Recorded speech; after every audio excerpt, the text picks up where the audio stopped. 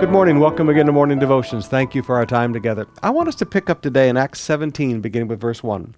Paul and Silas then traveled through the towns of Amphipolis and Apollonia and came to Thessalonica, where there was a Jewish synagogue. As was Paul's custom, he went to the Jewish synagogue, and for 3 Sabbaths in a row, he used the scriptures to reason with the people. Now notice that. He didn't just tell his testimony. I get so tired of people today thinking that their testimony is going to get people saved. You use the scriptures.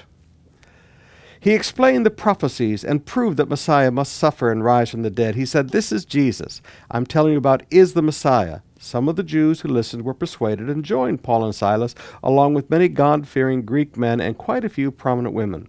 But some of the Jews were jealous, so they gathered some troublemakers from the marketplace to form a mob and start a riot. Now there's a couple of things I want you to see there.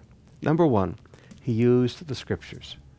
Now, I see so many people today saying, don't read the Old Testament. How do you think Paul showed that Jesus was Messiah? When Paul talks about the scriptures, when Paul talks about the scriptures are useful for rebuke and all this, Paul is talking about what we call today the Old Testament. So I do not comprehend this new modern doctrine in the church world that we throw out the Old Testament. Excuse me, that's what Paul called the scriptures. But the second thing I want you to see here is that when religious people get jealous, they always find some troublemakers.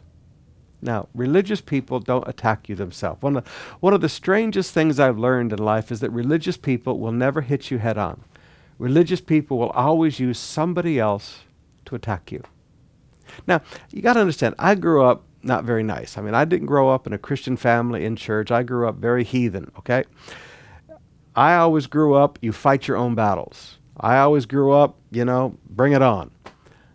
But when I got saved and I got around the religious world, I was so shocked to find that religious people don't want confrontation. Religious people don't want to face you themselves. When religious people get jealous, they always find somebody else to cause the trouble for you.